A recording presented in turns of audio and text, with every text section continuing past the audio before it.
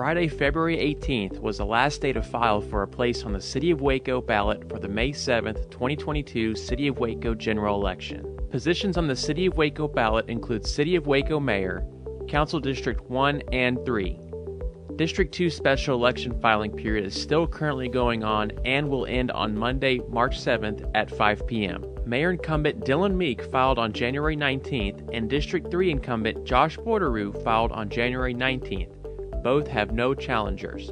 District 1 incumbent Andrea Bearfield, an executive director, filed on January 25th. Running against Bearfield is retired Ephraim Herring that filed on February 18th and retired Russell Rhodes that also filed on February 18th. So far for District 2 incumbent Alice Rodriguez, nonprofit executive director, filed on February 8th. Her challengers right now are Armando Arvizu, a caregiver that filed on February 2nd, and Tiffany Vidana, a substitute teacher that also filed on February 2nd. For Election Day polling locations, contact the City Secretary's office at 750-5750.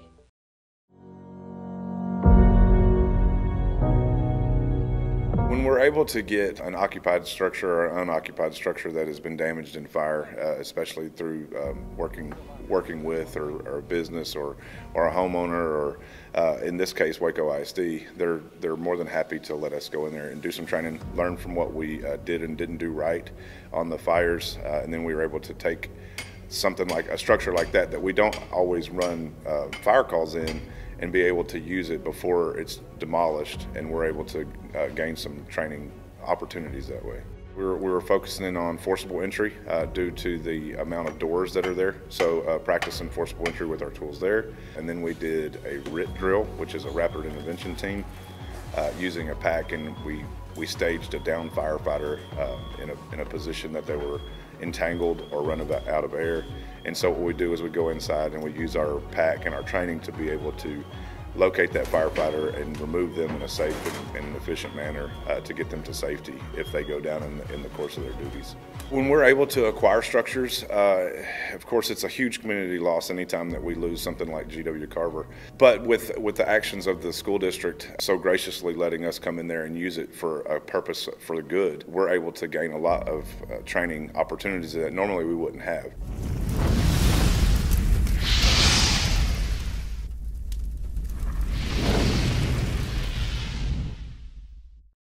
We have our very first Crime Prevention Summit, which is just giving the community an opportunity to come here, interact with our officers in a more candid way, but also give them tips and tools to help just keep their neighborhoods, their homes, businesses, and themselves safe.